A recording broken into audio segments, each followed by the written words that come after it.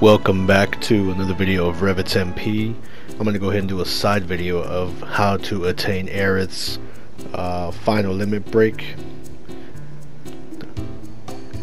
So what you want to do, or it's called the Great Gospel, but what you want to do is, once you're done with the Rocket Town mission with Sid where you get the Tiny Bronco, do not go to the ancient temple or whatever.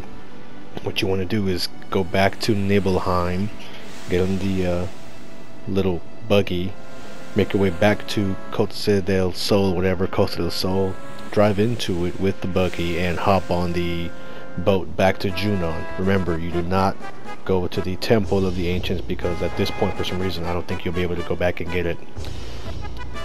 And what you need to do is dock into Junon, and as you can see, I'm doing the 3x speed just to, for the time constraint here. You can hop on the helicopter here, have them take you to right outside of Junon, and you will have the buggy. Remember, it's important you have the buggy because you have to cross over the river, because when some mega weapons were released, or the ultimate weapons or whatever weapons were released, they made a crater there, and you have to use the buggy to cross the river to get over to the man in the cave or whatever. Now it's important that once you get here, depending on how many battles you've done, he'll have a different kind of saying or whatever. So if you go in there and like in this case I had an even amount of battles, he'll wake up and give you a bolt ring. So what you want to make sure you do is have him tell you how many times you fought. So in order to do that, you have to exit the cave and go back in until you see exactly how many battles he's told you. So he'll tell you about large materia. That's how to get master materia. I'll cover that later, but every time you go in, it's going to be something different. You have to basically guess or hope he tells you. He'll tell you you've battled X amount of times, and remember, as long as you've battled an odd number, so for example, if you've battled only double-digit battles, which I hope you haven't at this point in the game, it has to end with the last two numbers double-digit odd numbers. So example, they have to end with 1, 11, 3, 3, 5. Right, okay, so right here, for example, I fought 1,288 times. So the last two numbers are 88. So you have to make sure it's an odd number. So the next number would be 99. That would be the next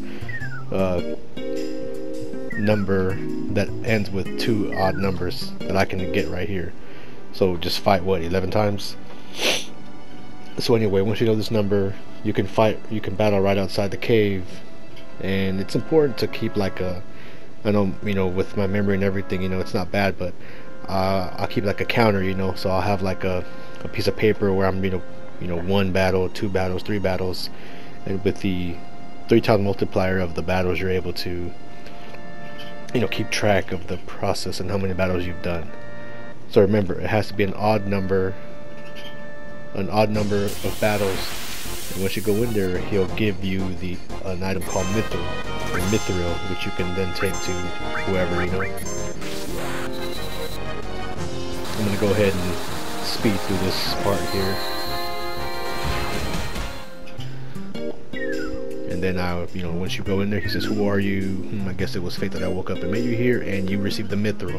Again, you take this mithril. Again, you gotta make sure you do an odd number of battles when you go in there and fight him, otherwise he won't say anything. So once you get that, you have to remember, get back in your buggy, go all the way back past Golden Saucer to that man by the house by Gungaga village town, right before Cosmo Canyon. So you get back in your buggy again for time constraints, and I forgot that while you're in the buggy you can still go into battles, so I went ahead and did this here as well. Slash. But yeah, how many of y'all never got to use Aerith's Great Gospel Limit Breaker? I know I remember I got it when I first played the game years ago.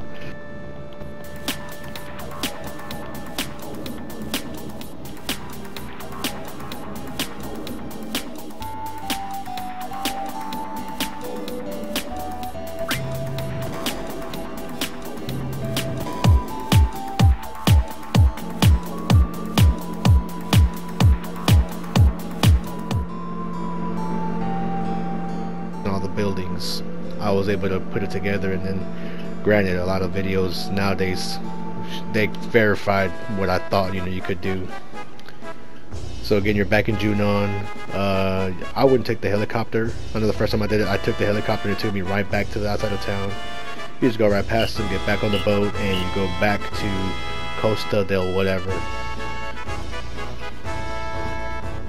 And again, it helps to have the 3x speed option in the PS4 version.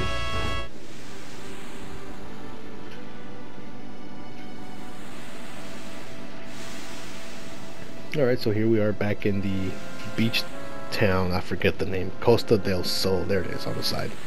Alright, so you get back in your buggy and you travel across the river through Golden Saucer Prison Sand Area, and you make your way back to the weapon owner's or weapon seller's house here. And it's let's see, yep. So at this point you greet him and you say let's change the subject, because you don't want to acknowledge the temple or the keystone. So again, he tells you all the weapons you've seen, and he asks you if you have any mithril. You say yes, you hand it over, and he said you can help yourself. Make sure you open the small box at the top left of the house, because it'll be something else on the other side. So there you go, Great Gospel. Once you receive that, again, I'm hoping you at this point, if you don't already have Aerith on her final limit break, you're gonna have to grind, level up her limit breakers. If I'm not mistaken, to get a first limit breaker, you have to do it I think 8 times, and then you get the first limit breaker of each stage. And to get the second one of each stage, you have to do that limit breaker, the second limit breaker. No, you have to defeat 80 opponents.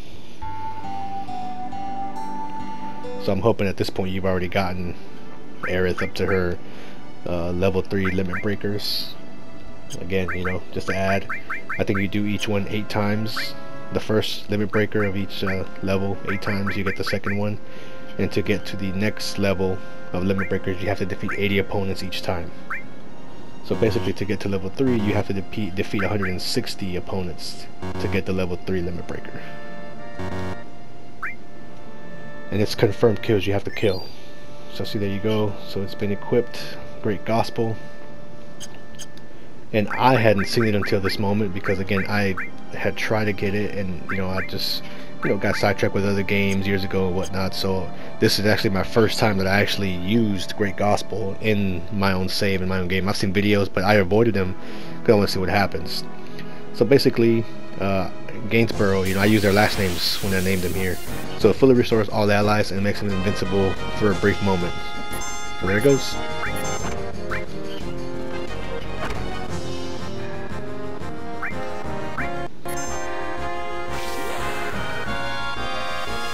What that does, it fully restores and recovers all your friends, restores their health, their HP, MP, any status ailments, and it makes them invincible briefly. You see they're glowing yellow, so I went ahead and ended it with Omni Slash. Thank y'all for watching. I hope you enjoyed the video. If you did anything different, let me know. Let me know what you did. When's the first time you used it? If you still haven't even yet seen it or done it, let me know what you thought about it. I thought it was pretty cool, I don't expect anything from her where she overpowers anyone, but it's in her niche, healing and stuff like that. So thank you for watching. I hope you enjoyed the video. Make sure you sub, like, let me know what you would have done different that I didn't do, or in what level you are at this point of the game. Thank you for watching. I hope you enjoyed it, and blah.